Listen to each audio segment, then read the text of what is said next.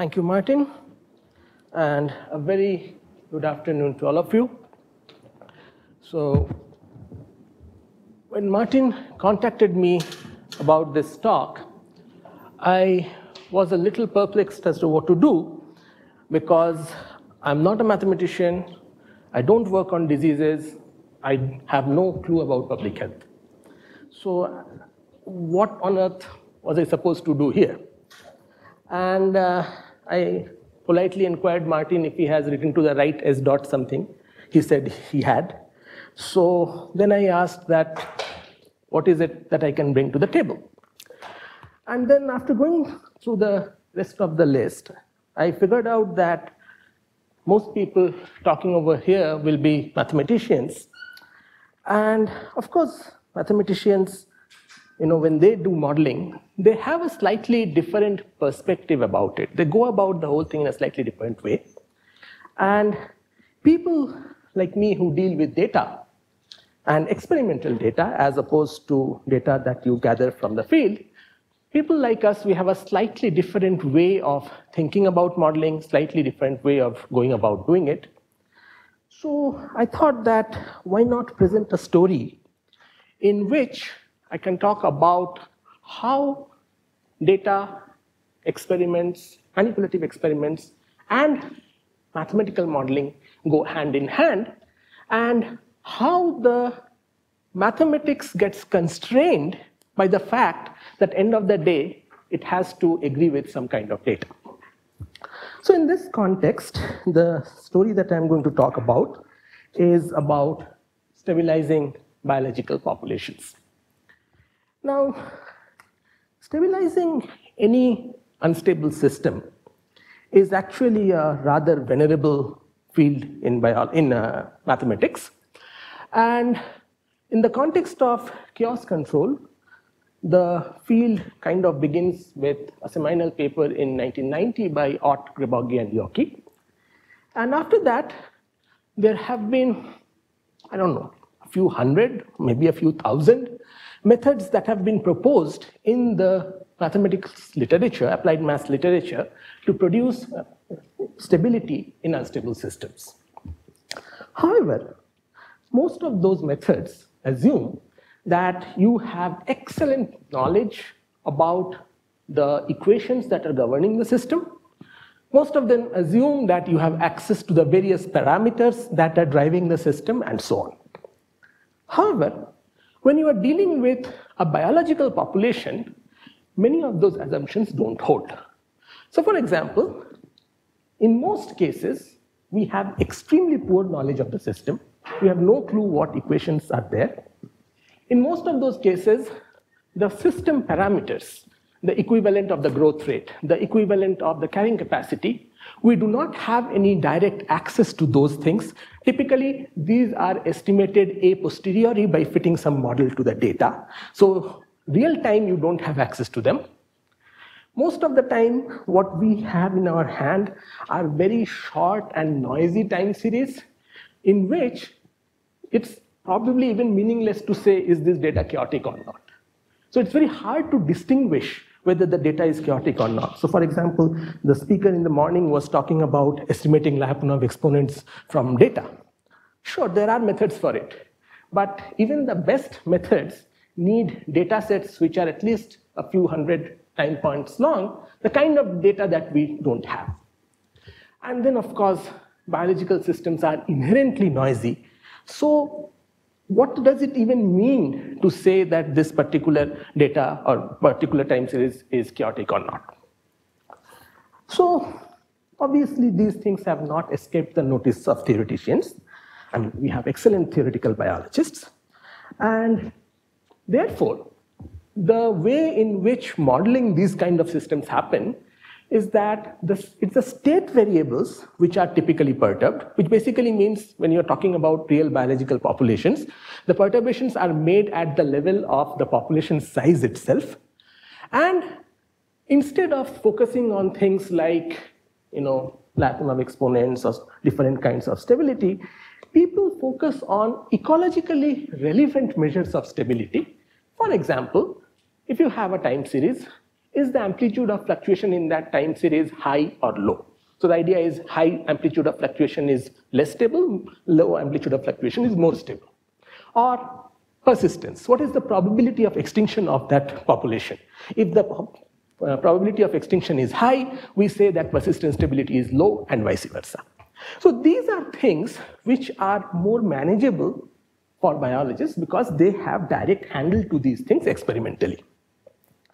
So the most promising candidate in this context was this method called pinning, which essentially says that every generation add a few number of individuals to the population, and thereby that is going to stabilize the dynamics of the population. So this was something that was proposed in 1995. However, in 2007, we did an experiment in which we tried to see if pinning stabilizes the dynamics of spatially structured populations, metapopulations or not, and the answer was a big no. So then we tried to figure out that why that was so, and it turned out that the reason was because this model that did not assume or did not account for the fact that many biological populations are extinction prone. And the moment you have subpopulations are going extinct, pinning kind of fails. Okay, so this was an experimental study, this one. So this was 2007. 2007 was when I joined Pune. And at that point, this girl from Delhi University, she came to work with me. I was a young assistant professor then. So in retrospect, if this person comes to me today, I would not have set her the problem that I set her that time. But at that point, the problem that I set her was something like this. Pinning doesn't work. So devise another method for stabilizing the dynamics of populations. It should be able to stabilize both spatially explicit and spatially homogeneous populations. It should be such that it should be implementable in a real population. It should be robust to things like noise and realistic extinction probabilities. It should be applicable in a biologically meaningful parameter range. So do this entire thing theoretically, and then do experiments and validate this stuff. As I said, I was very young at that time. So when you get this kind of a problem, you start by looking at the literature. And when we looked at the literature, the most promising candidate was this class of methods known as limiter controls, which simply says that there should be some thresholds and make sure that the population size doesn't go either above or below those threshold values. The problem is that how do you get to these threshold values? Okay. If you set a threshold value now, then if the environment changes, will the same threshold value be applicable? Most probably not. So how do you real time change the threshold value if you have a fixed threshold? So faced with this problem, we thought of the solution that why not make the control dependent on the population size itself. So in order to do that, we came up with this method called the adaptive limiter control. Biologically speaking, for those people who don't speak maths, the idea is that each generation compare the size of the population with the previous generation and don't allow the population size to fall below a fraction x or c of the previous generation. So if previous generation is 100 and if you have taken your c to be 0.3, make sure that the population is not below 30. And if it is below 30, make it 30. That's it. So this way, what happens is what you have set is the fraction c, you haven't set the threshold. Now obviously in this particular case, if I set c equal to 1, then the population is going to be trivially stabilized to an equilibrium value. But we are not interested in this trivial stability, we are interested in much lower values of c. In order to do the simulations, we used the so-called exponential logistic model or the Ricker model. There are three major reasons for which we did so. One was that this is a very generic model, which means that it does not have any species-specific parameters. More critically, this model can be analytically derived from first principles, and because we know what those first principles are, it can be shown that theoretically it is expected to actually explain the dynamics of a large class of organisms. And empirically too, this model has been used to model the dynamics of bacteria, fungi, insects, fishes, and amphibians. So that's a huge taxonomic range, right? So that's one reason for which we took this model. And then to quantify stability, we used something known as the fluctuation index.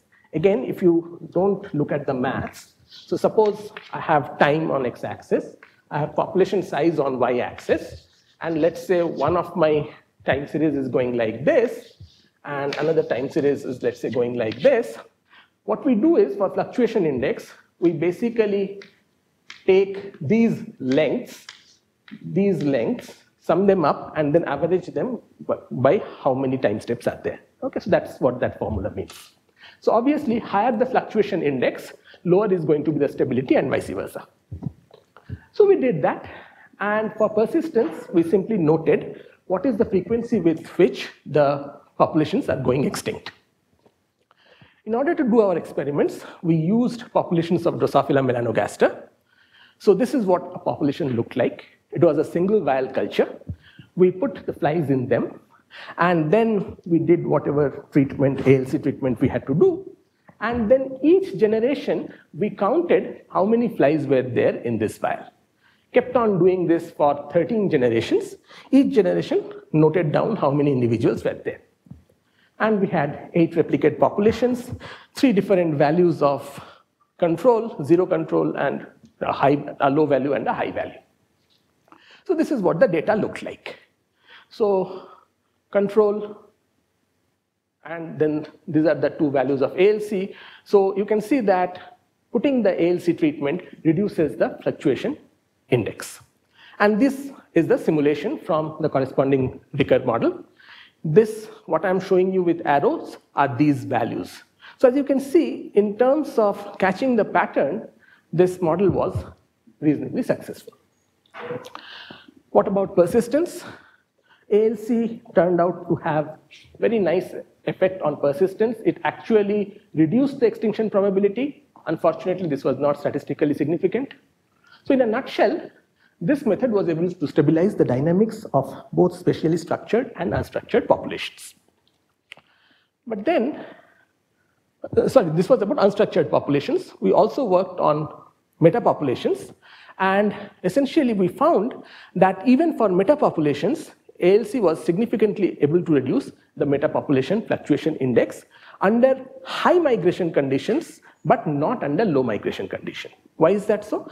That is because when you have low migration, then the metapopulation is very stable to begin with.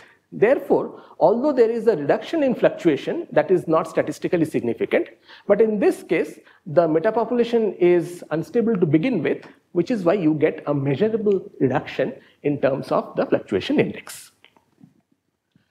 So it enhances the constancy of unstable metapopulations, but does not affect the stable ones. In terms of metapopulation persistence, there was a statistically significant effect, 0.054. So essentially it means that this particular method was able to stabilize both biological populations and, spatially structured populations and spatially unstructured populations. And since our empirical results were supported by a model which is not Drosophila specific, we expected this result to be likely broadly applicable. So this was the first control method that was empirically shown to work for a biological metapopulation. But then there are many other unanswered questions. What happens if you change the rate of migration? What happens, so we did it for a 2-patch metapopulation. What happens if your metapopulation is larger in size? What happens if your carrying capacity is different, more or less? What happens if you have different extinction rates? Remember, in the first experiment that I showed you, it didn't work because there was extinction happening. So we simulated all these things, and the simple answer is that ALC works under all these conditions. Cool. So till this point, all we were doing were simulations. We had no clue about how mathematically ALC was working, and that is when these two gentlemen entered into the framework. So these, as you can see, both of them are mathematicians, and they ended up taking the method, and they mathematically, which means theorems, lemmas, propositions, etc., using all those things, they ended up mathematically showing why is it that ALC is able to stabilize the populations.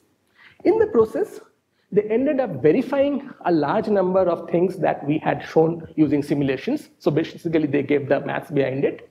And over the next few years, these guys also ended up proposing other variants on the adaptive limiter principle.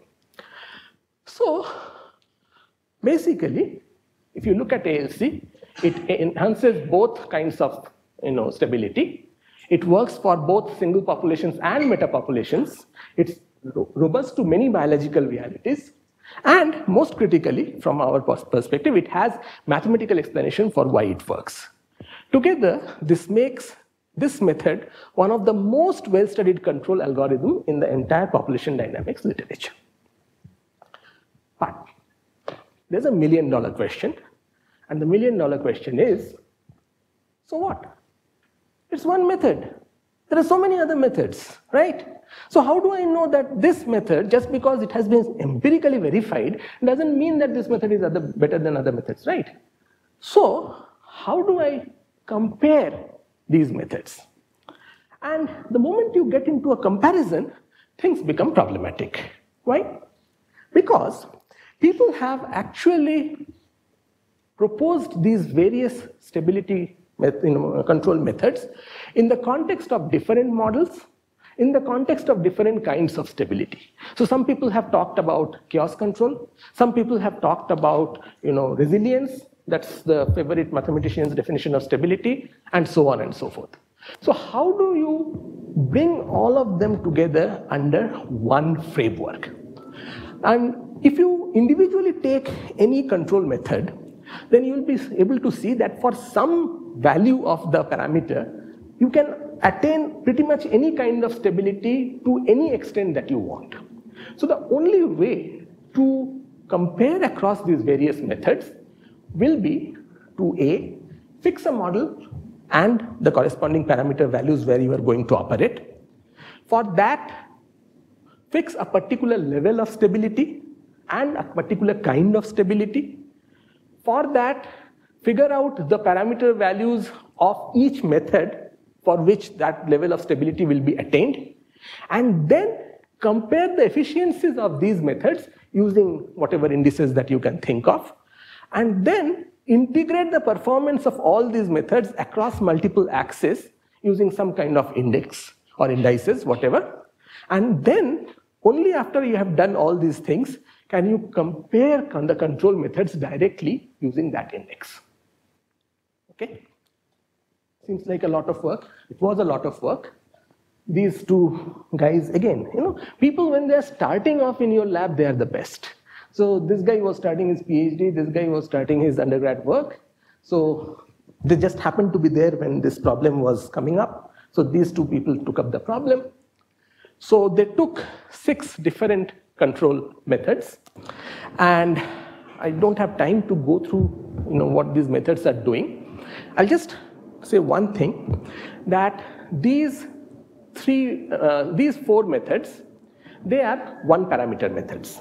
Okay, they are either going to add or they are going to subtract. These 2 methods, these are 2 parameter methods. They are going to add or going to subtract based on some rules. Okay, so that's the difference. So we did this comparison and came up with a very peculiar insight. The insight was that if there is a method which involves removal of individuals, then that method is going to be much better in terms of controlling extinctions than in terms of reducing fluctuations in population size. The converse is true if you have a method which only adds individuals to the mix, to the population. Obviously, how much efficiency these methods have will depend upon the growth rates and the carrying capacities. And remember I talked about a composite index. If you do a composite index, then over 4 or 5 different things, the restocking to a fixed lower threshold turns out to be the optimal control method. Great, but then again, you have the same problem. There is no empirical verification. So we took these methods again. So this method had already been empirically verified. This we had done. 4 were remaining. We took these 4 methods and we again did experiments. The same kind of experiments where a single vial Drosophila population, we censused it over 14 generations. So each generation we would apply the control. We will see how many individuals are there. We'll note that number down and we'll propagate the population, do it over 14 generations, 5 replicate populations per treatment. And the things that we measured was this thing called fluctuation index, which is measuring how much, what is the amplitude of the fluctuation, the probability of extinction. Since at some level you are also thinking of these things in terms of their applicability, we explicitly looked at what we call the effort magnitude, basically how many individuals need to be perturbed, either put in or culled. And we looked at this thing, what is called the effective population size, which is the harmonic mean of the population size over time. So this quantity is very important because this tells you how much variation is there in the population. And in some sense, remember Kavita was talking about drift. So higher the effective population size, the lower is the effect of drift and vice versa. So the main thing over here, the main message is that if you have one parameter control methods, these methods cannot simultaneously attain all 3 kinds of stability. So when I say all 3 kinds, I mean this one, and this one. This is called genetic stability, this is persistence, this is constancy. So one parameter methods cannot simultaneously attain all 3 kinds of stability, but they are economically cheap, reasonable.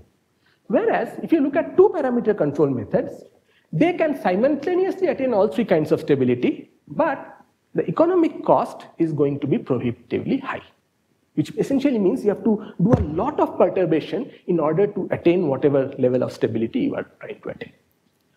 And of course, we did biologically realistic simulations, and our simulations matched our data, indicating that there was reasonable generalizability. But, okay, so till this point, whatever work we did was done on populations whose dynamics looked roughly like this, 2-point cycles, okay, high amplitude 2-point cycles. But that's not the only kind of dynamics that insects have, right? There are many other kinds of dynamics possible. So will these control methods work for other kind of dynamics? And whenever you are doing any kind of perturbation, you are actually also affecting the biology of the population, right? So how will the life history of these populations get affected by whatever control that you are doing? These were the 2 major questions that were remaining. But the problem was that if you have a simulation framework which is based on the Ricker model like we had, then these questions can't really be answered. Okay, because the Ricker model actually gives you pretty much one kind of dynamics. I mean, you can get 2-point, 4-point, 8-point cycles and then chaos. But roughly speaking, it's overcompensatory dynamics, up and down, up and down. There's nothing much else that it can do. So this needed to be answered in a completely different framework. And for that, we then went to a completely different way of looking at the dynamics of Drosophila populations. This is using an individual-based model. By the way, I forgot to add, if you have any questions, please feel free to ask them then and there. Okay? So, okay, now we are basically going into a different kind of work. So if there is anything till now, this is the best point to ask. I think, okay. So then, what we did over here is we looked at the interaction of life history traits with nutrition.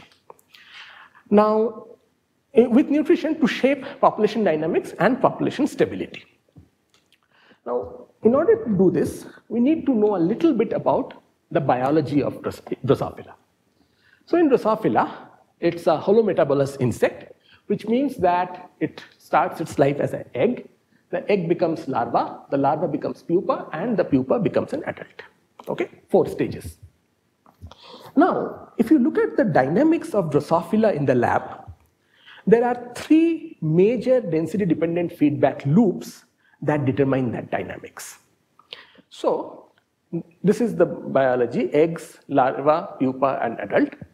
So, there is a larval density-dependent larval mortality loop, which basically means that if there are too many larvae, then the amount of food runs out. Most of those larvae, they are going to die. So as the larval density increases, the larval mortality rate increases too. That is what is this arrow. Then the amount of food that the larva eats is what determines the size of the fly as an adult. The size of the fly as an adult in turn determines how many eggs it can lay. So if you have a situation where there are too many larvae and too little food, then the adults that are going to come out are going to have very few resources. They're going to be very small in size, as a result of which their fecundity, how many eggs they can lay, that will go down. So more number of larvae, less is the adult fecundity. That is this loop. And then there is a third thing that happens, that is in terms of adult density. So if there are too many adults, then they tend to interfere with each other, and when they interfere with each other, the number of eggs that they can lay goes down. So that is what you have over here. Okay. So these 3 feedback loops together govern the dynamics of Drosophila populations in the lab. So this is what our model looked like, just the schematic of it, no equations. So you have the egg. A fixed fraction of that, called hatchability, hatches to become larvae. The larva then attains a body size. That body size is determined by how many larvae are there and how much of larval food is there. Once they have the body size, there is a critical minimum size. This is biology. Okay, the larva has to become a certain size so that it can become an adult. If the larva is less than that size, if it doesn't get enough food to attain that size, then the larva is going to die. So that is what is known as MC. So if the critical minimum size is not reached, the larva dies. If it is reached, then it becomes an adult. Once it becomes an adult, we figure out, we basically toss a coin and either make it a male or we make it a female. So that way we get total is the number of adults. Then these females, their size depends on how much food they have got over here, and the effect of adult density on female fecundity comes through this. Together, this gives us how many eggs are laid, and so we do this for every single female, and summed over all females, this is the total number of eggs in the next generation. Okay? So this is the way the model moves. So the major features of this model is A, it is stage structured, it's individual based, it's a discrete generation model, and it incorporates several important life history traits like egg hatching, the critical mass, etc., etc., most of which are actually typical of many holometabolous insects. So remember, we are talking about the effect of life history and food, right? So all those parameters over here, these are the life history. Now we look at the food part. So we looked at 2 different things. We looked at larval food, juvenile food, and adult food. So in terms of larval food, you can just vary the amount of food that you are giving them. And in terms of juvenile adult food, you can modulate that by giving them yeast supplement or not giving them yeast supplement. So essentially, experimentally speaking, we created 4 regimes. A regime in which the larva gets lots of food and the adults get protein supplement. So this is high, it's called H. A regime in which larva gets lots of food but the adults don't get any yeast, HL. Low food to larva, yeast for adults, LH. Low food to larva, no yeast for adults, LL. Right? So these are the 4 experimental regimes that we created. And then we ran an experiment. This was a 49 generation experiment. For each one of these food regimes, we had 8 replicates. Again, the same protocol. Every generation, we counted how many flies are there in the vial. Kept on doing it for 49 generations. We got the time series, and then from these time series, we extracted the distribution of the population sizes, we extracted the fluctuation index, we looked at the autocorrelation coefficients, and so on. Now, this was for the experiments. Now, for parameterizing our model, you can see that this is a 2 by 2 matrix, right? What we did was, we took this data and we took this data and used this as a training data set in order to get the parameter values. And then, once we got our parameter values on these, then we looked at whether those parameters are working for these regimes or not. So essentially here the assumption is that they are combining linearly, which our luck was good, it worked out. So this is what the data looks like. So this is a box plot. And as you can see, the whites are the ones that we derived experimentally, and the gray ones are the ones that we got from our simulations. And as you can see, the box plots are very, very similar to each other. Now, this basically means that the population size distributions are very similar. Now, why are we so worried about the population size distribution? That is because in the previous paper, we had shown that the dynamics of a population can be explained almost entirely in terms of what is the population size distribution. Okay, so that is why it was very critical for us to show that the population size distributions are matching. And remember, I told you these are the training data sets, and these are the real ones, the ones on which we looked at, what is it called? Test data set, right, thank you. Yeah, so this is for the population size distribution, and this is for the fluctuation index. This is the training data set, this is the test data set. And as you can see, the model is capturing the dynamical features both qualitatively and quantitatively. This is rare because if you have a Ricker kind of a model, you can at best hope to match the qualitative thing. It's very difficult to match it both qualitatively and quantitatively.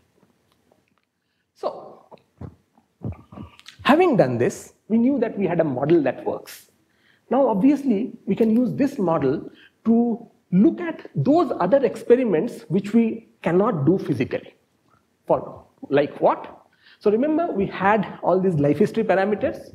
So we wanted to see what will happen if we change the parameter values of these life history parameters. How will they affect fluctuation? We actually studied on all kinds of things. I'm just showing you the results for fluctuations.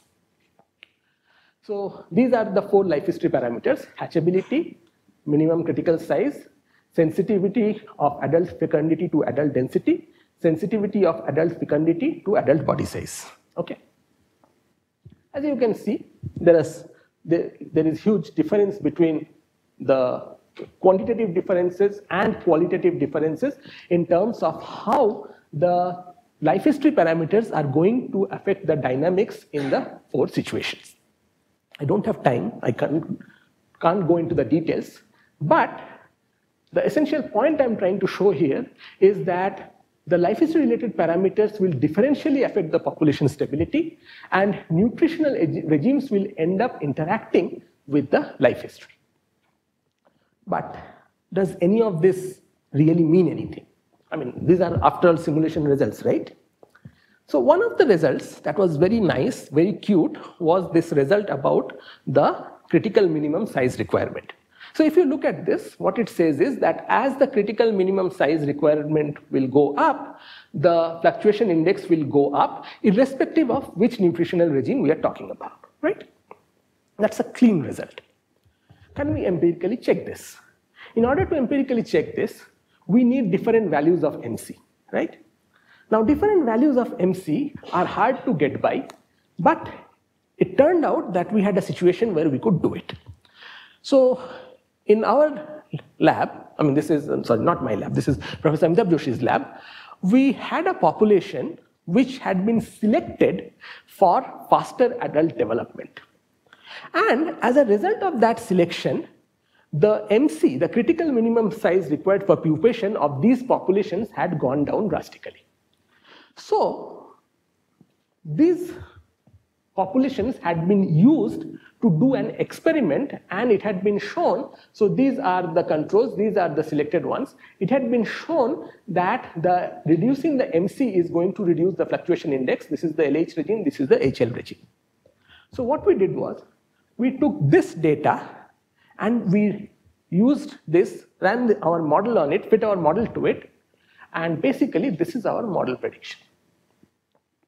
As you can see, we are getting excellent qualitative as well as quantitative match. That was in the context of fluctuation index, and this is in the context of population size distribution. Again, as you can see, the match is pretty good. So, of course, while we were doing all these studies, I know I always had the premonition that one day there will be a disease control mathematical modeling workshop which will invite me. So we had also ended up looking at a few other things. So we actually compared our model, the insights, whatever we are getting from it, with models from other species, like mosquitoes, like Daphnia, like fishes, and so on. And we ended up showing that there is a huge amount of overlap between, say, mosquitoes and our model. The insights that we are getting, there is a huge amount of overlap. If I look at Daphnia, the amount of overlap goes down, but there are still quite a few overlaps. And then as I go into vertebrate species, the amount of overlap in the insights between my model and this thing, it keeps on going down. But essentially, if you look at species like mosquitoes, then our model is actually going to be an excellent model for modeling the dynamics of such mosquitoes. We also looked at something known as sterile insect release technique. I think ICTS is one of the centers which is probably working with NCBS, or I don't know if it is happening right here at ICTS, where they are trying to release Wolbachia infected mosquitoes. Is anybody over here who knows that part? Okay, so that is a variant on this. So in this particular technique, what you do is you release a lot of sterile males into the population. And the idea is that these sterile males are going to compete with the normal males for matings. And of course, in all the cases where there is a mating with a sterile male, the female will not be able to lay any eggs. And over time, the mosquito numbers will come down. So what we ended up showing is that if you increase the amount of juvenile food, then there will be no effects on the efficiency of this process when the density independent fecundity is low. But if you change the amount of juvenile food, then it can reduce sit efficiency when the density independent fecundity is high. So basically, whether your sit will work or not work will depend on A, how fecund the mosquitoes are, and B, how much their larvae are eating, okay, based on predictions from our model. So this is where we got it published. So what are the implications and what are the future questions? Number one, that the interactions between life history parameters to determine the dynamics can be very complex, and factors that increase juvenile survivorship will typically stabilize the dynamics. Factors that enhance adult fecundity will typically destabilize the dynamics. I mean, this one sentence over here is probably the crux of Drosophila population dynamics done over the last 35 years. You increase this one, population will stabilize. You increase this one, population will destabilize. Secondly, as I said, the core of our model should be applicable to the dynamics of other holometabolous insects. And already when I compare the insights from this model with other arthropods, the match is really good. And finally, this model can be used to see how controls, remember that's what we started with, how the controls will affect other kinds of dynamics. We have already done this work basically, and the simple thing is it works. The control methods will still work with the other kinds of dynamics with some minor variation here and there. But what we are right now really interested in is this question. What will happen evolutionarily due to the control methods? How will the different life history parameters be altered due to these various control methods? And what effect will that have on the future dynamics? How that will feed into the dynamics? So this is still work in progress. So Pratha was the person who started the adaptive limiter work. She did this while she was a master's student with me and then went on to do her PhD from Georgetown. Currently, she's doing a postdoc at Yale. Sudipto is the person who did the work on the various control methods. So Sudipto and Mishra together. And then Sudipto went on to do that Drosophila model that I talked about. This is entirely his work. And Professor Amitabh Joshi is the person with whom I did my PhD. So many of the ideas started while I was working with him, and we collaborate even today on some of these problems. So these are the funders, and that's about it. Thank you.